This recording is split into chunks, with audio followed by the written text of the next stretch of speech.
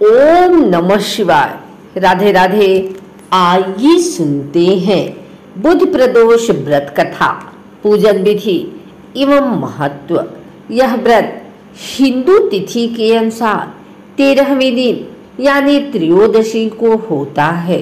त्रयोदशी अथवा प्रदोष व्रत हर महीने में 2 बार आता है, एक शुक्ल पक्ष और दूसरा कृष्ण पक्ष। इस व्रत में भगवान महादेव की पूजा की जाती है। यह प्रदोष व्रत करने से मनुष्य के सभी पाप धुल जाते हैं और उन्हें शिवधाम की प्राप्ति होती है। आइए सुनते हैं बुध प्रदोष व्रत का महत्व। त्रयोदशी अर्थात प्रदोष का व्रत करने वाला मनुष्य सदा सुखी रहता है। उसके संपूर्ण पापों का नाश इस व्रत से हो जाता है। इस व्रत के करने से सुहागन नारियों का सुहाग सदा अटल रहता है। बंदी कारागार से छूट जाता है। जो स्त्री पुरुष जिस कामना को लेकर इस व्रत को करते हैं, उनकी सभी कामनाएं कैलाशपति शंकर जी पूरी करते हैं। सूत जी कहते हैं, त्रयोदशी व्रत करने वाले को 100 गौदान का फल प्राप्त होता है। इस व्रत को करने से जो तन मन धन से करता है, उसके सभी दुख दूर होते हैं। पूजन सामग्री धूप, दीप, घी, सफेद पुष्प, सफेद फूलों की माला, आंकड़े का फूल, सफेद मिठाइयाँ, सफेद चंदन, सफेद वस्त्र, जल से भरा हुआ कलश, कपूर, आरती के लिए थाली, बेलपत्र, धतूरा, भांग, हवन सामग्री, आम की लकड़ी। बुध प्रदोष व्रत की विधि। प्रदोष व्रत के दिन व्रती को प्रातः काल उठकर नित्य क्रम से निवृत्त हो स्नान कर शिव जी का पूजन करना चाहिए। पूरे दिन मन ही मन ओम नमः शिवाय का जप करें। पूरे दिन निराहार रहें। त्रयोदशी के दिन प्रदोष काल में यानी सूर्यास्त से 3 घड़ी पूर्व शिव जी का पूजन करना चाहिए। प्रदोष व्रत की पूजा शाम 4:30 बजे से लेकर शाम 7 बजे के बीच की जाती है।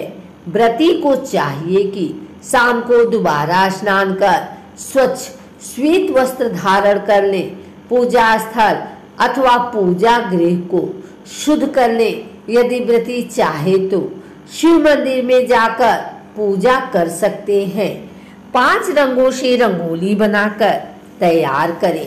पूजन की सभी सामग्री एकत्रित कर लें। कलश अथवा लोटे में शुद्ध जल भर लें। कुश के आसन पर बैठकर शिव जी की पूजा विधि विधान से करें। ओम नमः शिवाय कहते हुए शिव जी को जल अर्पित करें। इसके बाद दोनों हाथ जोड़कर शिव जी का ध्यान करें।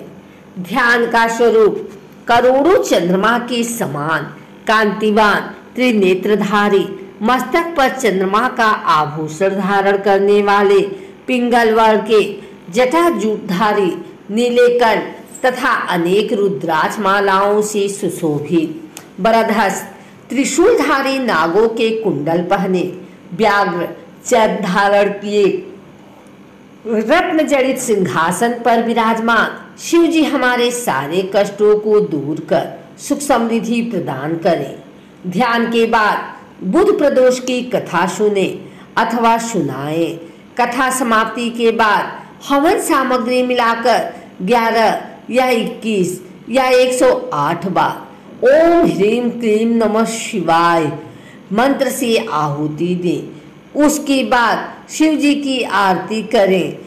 उपस्थित जनों को आरती दें। सभी को प्रसाद वितरित करें। उसके बाद भोजन करें। भोजन में केवल मीठी सामग्रियों का उपयोग करें। आइए सुनते हैं बुध प्रदोष व्रत कथा। इस व्रत के करने से सुहागन नारियों का सुहाग सदा अटल रहता है। बंदी कारागार से छूट जाता है। जो स्त्री पुरुष जिस कामना को लेकर इस व्रत को करती हैं, उनकी सभी कामनाएं कैलाशपति शंकर जी पूरी करते हैं। सूची कहते हैं, त्रयोदशी व्रत करने वाले को शव गौ दान का फल प्राप्त होता है। इस व्रत को जो विधि विधान और तन मन से करता है उसके सभी दुख दूर हो जाते हैं। बहुत पुरानी बात है, एक पुरुष का नया नया विवाह हुआ था। वह गौने के बाद पत्नी को लेने अपने ससुराल पहुंचा और उसने सास से कहा कि वह बुधवार के दिन ही अपनी पत्नी को लेकर जाएगा। उस पुरुष के सास ससुर साले सालियों ने समझाया कि बुधवार को पत्नी को विदा कराकर ले जाना शुभ नहीं है, लेकिन वह पुरुष नहीं माना। विवश होकर सास ससुर ने अपनी जमाई और पुत्री को भारी मन से विदा किया। पति पत्नी बैलगाड़ी में चले जा रहे थे।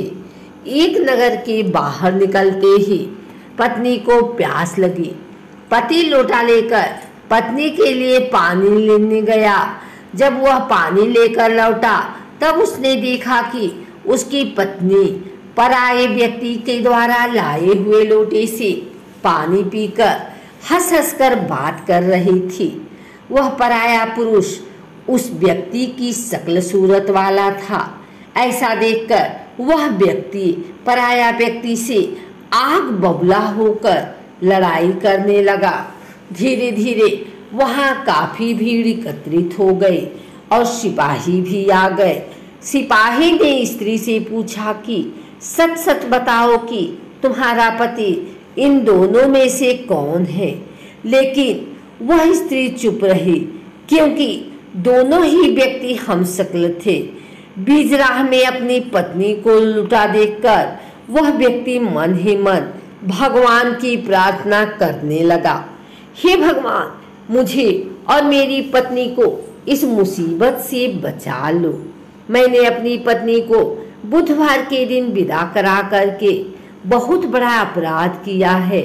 उसके लिए मुझे क्षमा कर दो। भविष्य में मैं ऐसी गलती कभी नहीं करूँगा। भगवान शिव उसकी प्रार्थना से भ्रमित हो गए और दूसरा व्यक्ति उसी समय कई अंतर ध्यान हो गया। इसके बाद वह अपनी पत्नी के साथ सही सलामत अपने नगर पहुंच गया। इसके बाद से दोनों पति पत्नी नियम पूर्व बुधवार के दिन प्रदोष व्रत को करने लगे। इस दिन सुबह स्नान आदि कर निवृत्त हो जाएं। स्नान के बाद स्वच्छ वस्त्र धारण करें। मंदिर में भगवान शिव के सामने दीप प्रज्वलित करें तथा भोलेनाथ के मंत्रों का जाप करें और साथ ही माता पार्वती और विघ्नहर्ता भगवान गणेश की भी पूजा करें। फिर प्रदोष काल से पहले स्नान कर श्वेत वस्त्र धारण करें। ये वस्त्र आपके कदम व स्वच्छ होने चाहिए। इस समय आप मंदिर या घर कहीं जाकर पूजा कर सकते हैं। यदि आप घर में भगवान शिव की पूजा कर रहे हैं तो एक चौकी पर स्वच्छ वस्त्र बिछाएं और उसके ऊपर भगवान शिव पार्वती की प्रतिमा स्थापित करें। विघ्नहर्ता भगवान गणेश की मूर्ति स्थापित करें। ध्यान रहे कि पूजा के समय चौकी पर शिवलिंग जरूर स्थापित करें। अगर आपको हमारी वीडियो अच्छी लगी हो तो इसे लाइक करें, कमेंट करें, शेयर करें। हमारे चैनल को सब्सक्राइब करके बेल नोटिफिकेशन ऑल पर सेट कर लें ताकि आगे आने वाली वीडियो सबसे पहले आप तक पहुंच सके। धन्यवाद।